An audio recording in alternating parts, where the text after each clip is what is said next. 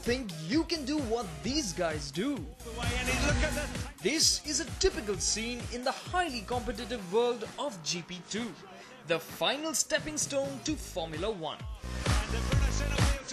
GP2's illustrious graduates include the likes of Nico Rosberg and Lewis Hamilton, so success in this series counts for a lot. It's not for everyone though. More than bravery, skill and supreme reflexes, you need to be fit for the fight. India's very own Karun Chandhok, a Formula 1 hopeful, gave us exclusive access to a regular training day for him. We sent Vinayak to Chennai to give Karun a run for his money. I swim anywhere I am, about 3 days in a week, and then combine that in the evening with some weight training program, which is more circuit training based, light weights, high repetitions, try and keep the heart rate up. Generally in a week, I aim for about 11 sessions of training, which will be, if you imagine a clear week of 7 days, Monday to Friday will be 2 sessions every day, Saturday being one long cardio session, and then Sunday a rest day, because even your muscles need to relax for a day. Karun kicks off his mid-season training program with a 1-hour swim every morning.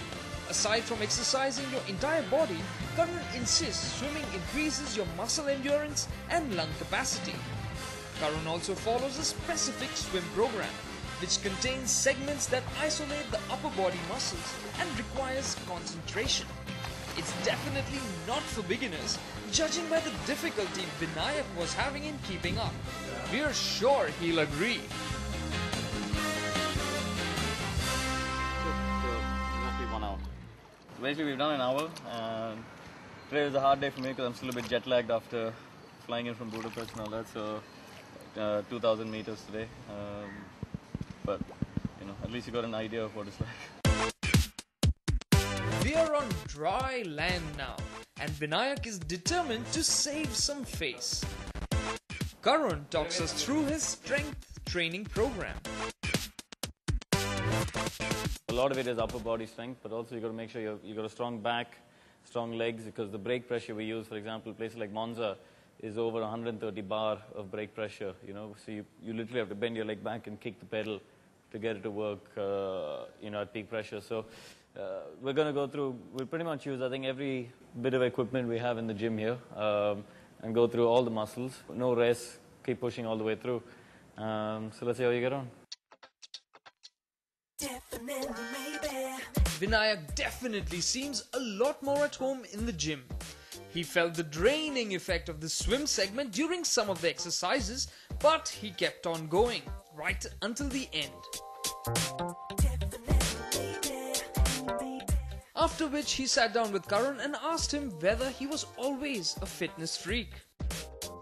Funnily enough, when I was in school and 16 years old, I used to weigh 96 kilos. I was about that big.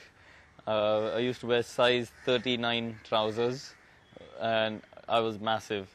And when I turned 16, my dad said to me, I said, okay, I've got my race license now, I want to be a racing driver. And he said, no. He said, you lose 25 kilos and I'll make you a racing driver. And in the next 10 months, I lost 26 kilos. And that was it. So, no, I wasn't always fitness conscious. Karun went from fat to fit. But now, where to from GP2? Of course, my ultimate goal is Formula 1, like it has been all along, It's the pinnacle of our sport. It's where every driver wants to be. And that's why we put in all these hours here away from the circuit also, I've been fortunate enough that I've had very positive comments and very positive interactions with most of the top team principals in Formula 1. And we'll just have to see where that leads to. So does Vinayak stand a chance in the world of motorsport with his level of fitness? No, I think you did okay. I was a bit worried after the morning swim, where you looked like you were struggling a little bit, but I think you did okay in the gym. So not too bad. There's something you can work with there.